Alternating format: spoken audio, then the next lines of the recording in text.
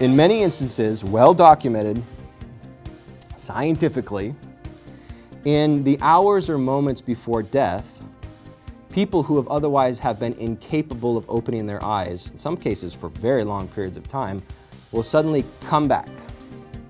And they'll be exactly the person that they were before the disease or the accident or something, or whatever exactly happened to them.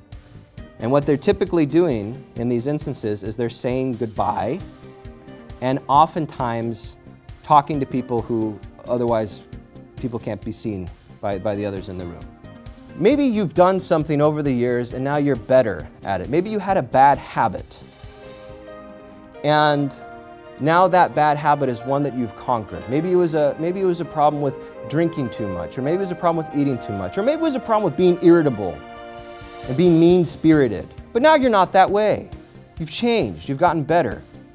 And one materialist answer could be, well, the brain holds itself in time and space and is constantly generating the self, projecting the self into the future, and pulling itself from the past into the present to create a person.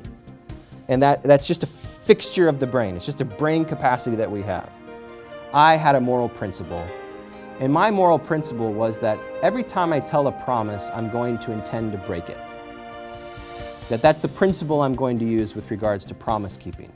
So what Immanuel Kant would say is, okay, is that a good principle or a bad principle? Is it right or wrong?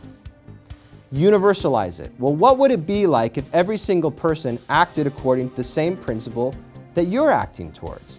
And using this process of just looking at the necessary structure of the mind, he thinks that we can ultimately get to what he calls the categorical imperative. And all that means is that every time we act, he says, in order to be rational, in order to recognize how our mind functions, we have to treat every single person with whom we are acting as if they are also capable of doing the same thing that we're capable of doing in terms of identifying universal laws. The language he puts it in is you treat everybody as an end and not only as a means.